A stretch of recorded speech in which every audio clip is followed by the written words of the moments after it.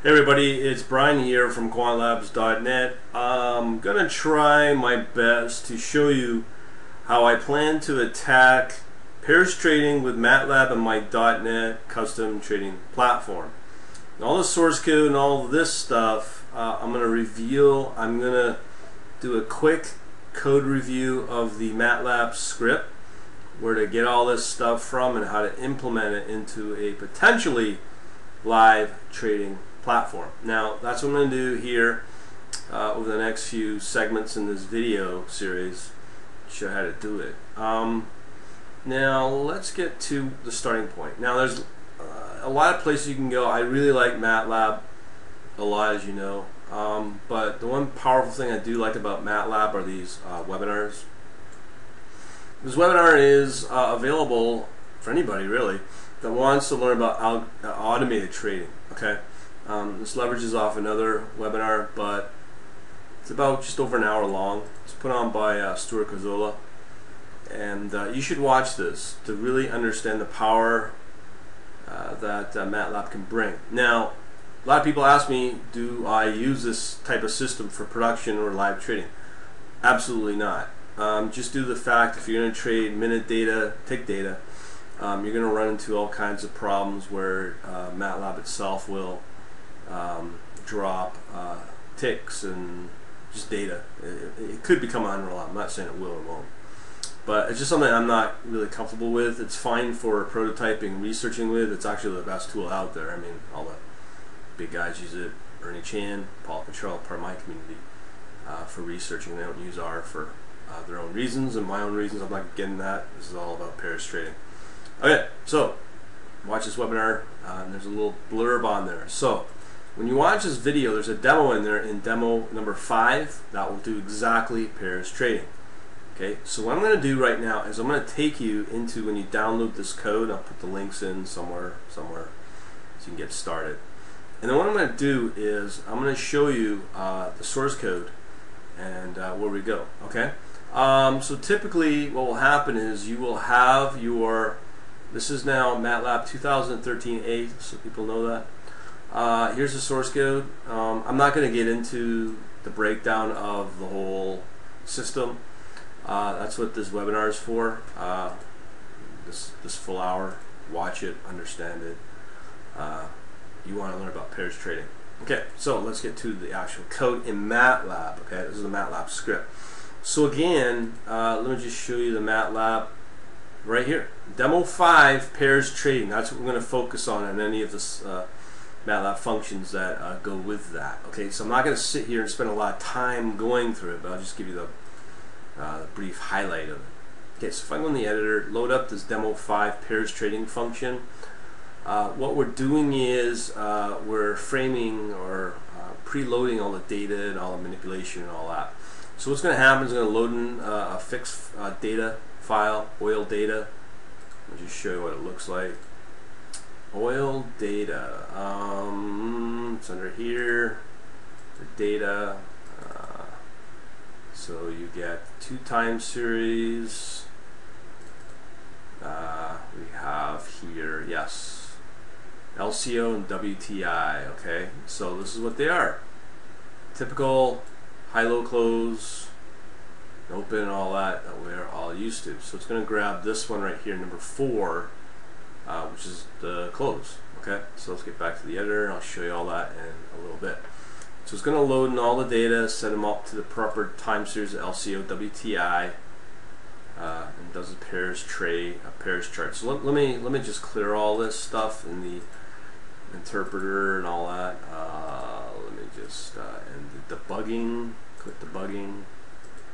Okay, so I'm going to clear all, and why not just clear the screen? Yay. Okay, so I'm going to go through the interactive debugger. Now, for anybody that is wanting to reverse engineer software, this is a very good way of doing it. Debugger can be your best friend. Even if you don't know anything about programming, this can really help you out. And the other key part for any tip is always use breakpoints. Okay, that's what the little red circle means. So I'm going to run it, and it's going to stop at this point. So I'm going to run it. So that little green arrow means that that execution is stopping right here at the pairs chart. Yeah, that's what we want. So you can see in our workspace we have these two time series I just showed you currently in the workspace. So I'm going to iteratively step through now the pairs chart. Okay, I'm not going to get into this, but this is what it will generate. So we'll do a step out, and it's going to do some calculations. Now, what did it just do? Alright, so a couple of things. Actually, you know what? Might be useful. Yeah, let me just walk you through. So it's going to run this function called pairs, this guy right here. So in the pairs, what we're passing in is this time series, the size, the spread, scale, cost, and all that, right?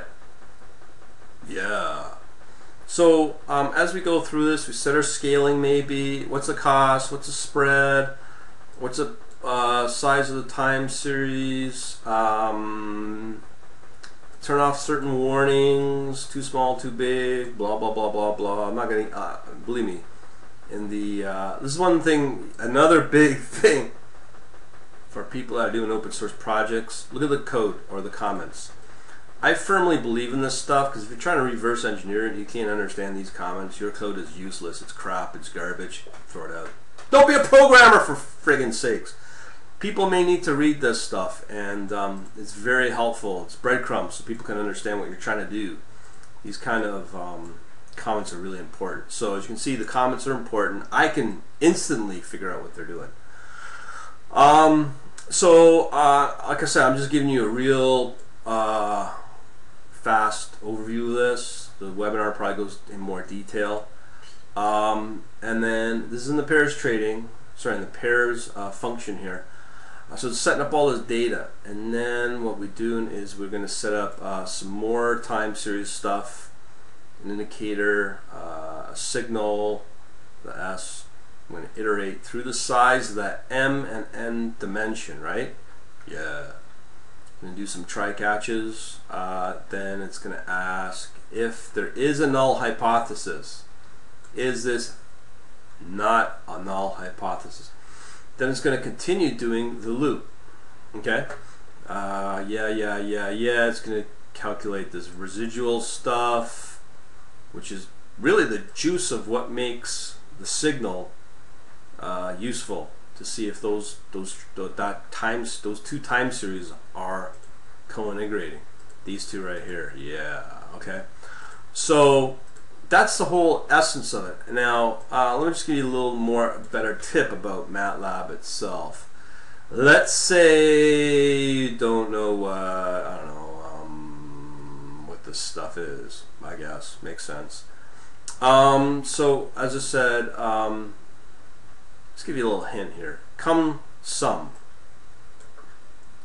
Okay, so if I do a search called, I don't know, MATLAB come sum, what it'll load up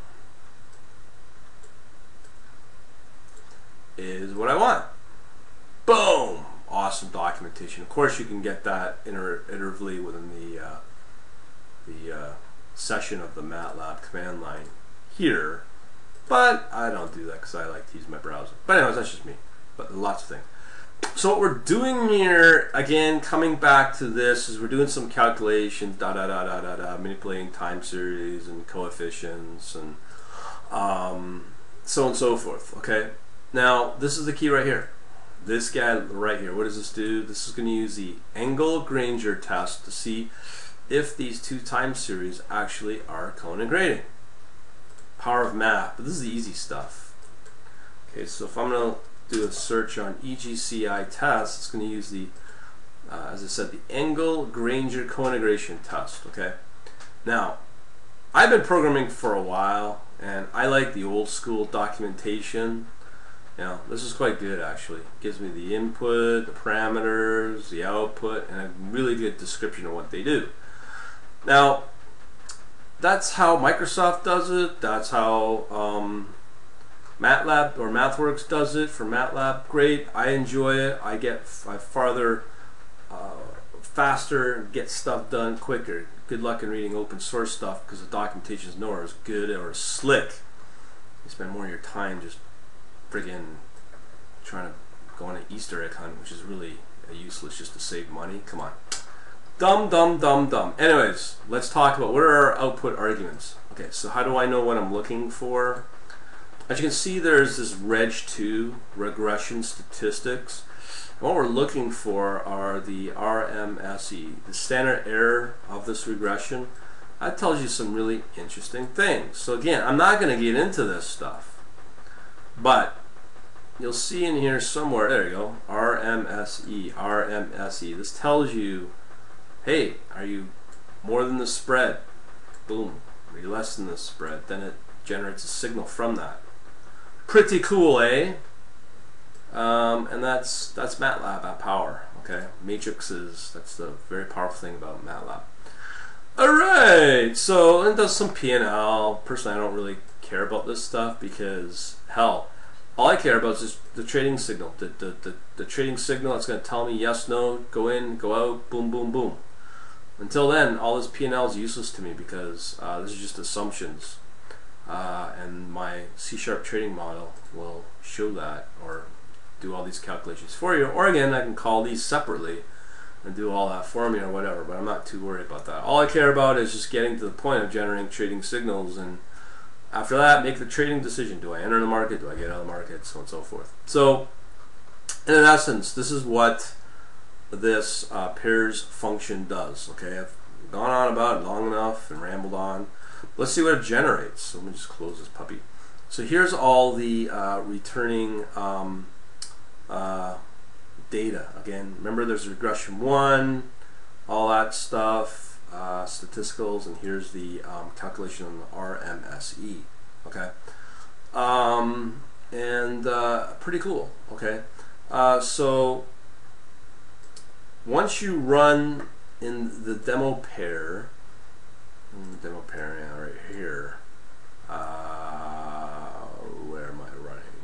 Okay, well, let me just, I think where's my little green arrow? You know what? Let's run this again, because I'm sure you're already confused as it is. And wonderful programming, but I'm just giving you a very quick code view of this stuff, code review. Okay, so I'm gonna continue where we left off. Demo point right here. Just loading in the data. Does a pairs chart. I'm gonna run it and see where there's a little green arrow. Step out. So what I've done in this demos pair trading, I have run or set a breakpoint right here. So what it's gonna do is we left off here running the pairs chart. Don't really care, like I said, about the pairs, the charting at this point. And what it's going to do once it runs that, it will then figure out a new series of 2 columns, or basically 2 separate time series and 1 time series.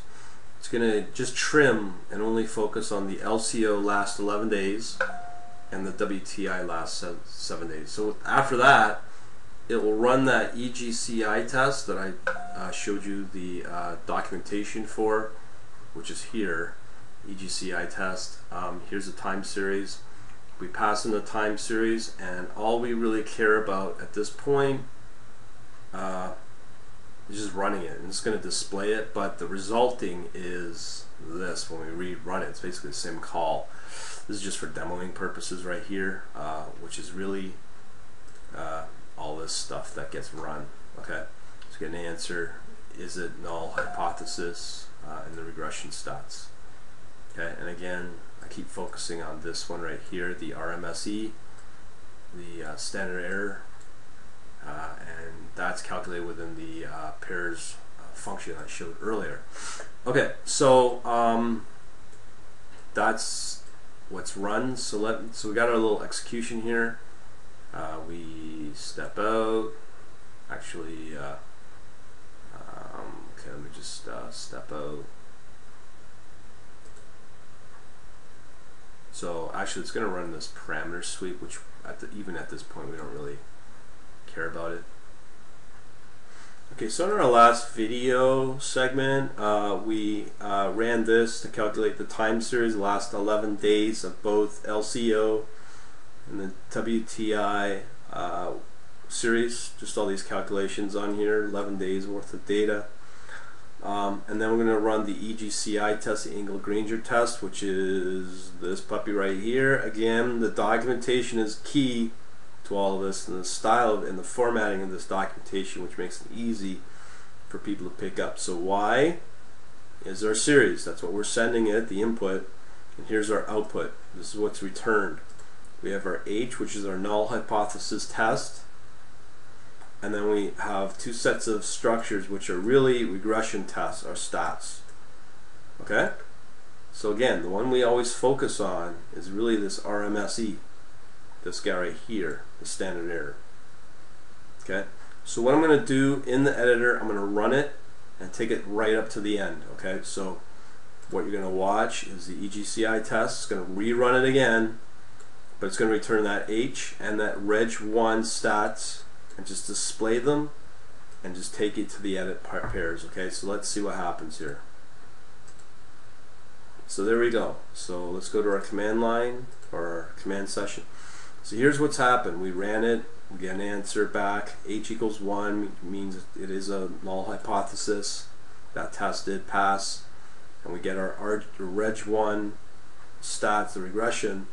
And here's our RMSE results. Okay, that's as far as I'm going to take it, and the only reason I'm not taking it any farther is because it starts to do all this wonky parallelization stuff that you don't really need to worry about. But I really don't have a high-end GPU board or graphical processing unit board, but I could just easily walk you through the code. Now, if you're planning to do this sort of thing for extra speediness, what you can do is with MATLAB you can, in a cool way, set up your pool of whatever your hardware has. That can be a networked set of servers that are ready to handle a large pool of GPU boards, so you can network them together, set up your data, blah blah blah blah blah, and then do this parameter sweep.